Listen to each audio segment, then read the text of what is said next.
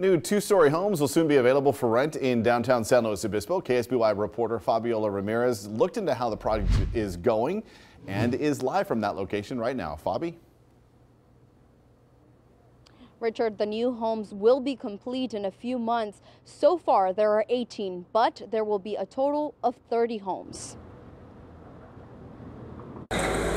Progress is being made on the downtown terrace complex along Higuera Street. Tuesday, 3 new manufactured units were installed using a crane. The 2- and 3-bedroom homes are expected to be ready by summer. It's a very convenient location for those that want to live, work, or use downtown area. The homes, which range from 1,000 to 1,350 square feet, are replacing the former Mission Trailer Park. Developer John Velcher says the project will provide working-class housing in an urban lifestyle type of community. Of course, the big question is, how much is rent? Velcher doesn't have an answer yet. The pricing for these units has not really been set yet because we haven't secured renters and that we don't really know what the interest level is going to be. These homes also won't have parking spaces. Velcher hopes tenants will use other means of transportation or park off-site, on the street, or in parking structures. San Luis Obispo resident Wayne Rydberg worries this will add up to 100 more people looking for parking on a regular basis in an already busy downtown area.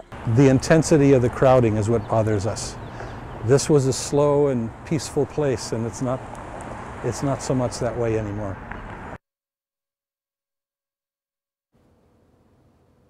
The developer says he wants to help people who work in downtown to live in downtown without cars. The only car access in downtown terrace will be for pickup and drop-offs only. Live and local in San Luis Obispo, I'm Fabiola Ramirez, KSBY News. All right, thank you, Fabi. And historic home will be restored as part of that project. The Norcross house has been on the property since the 1870s. It too will be rented out.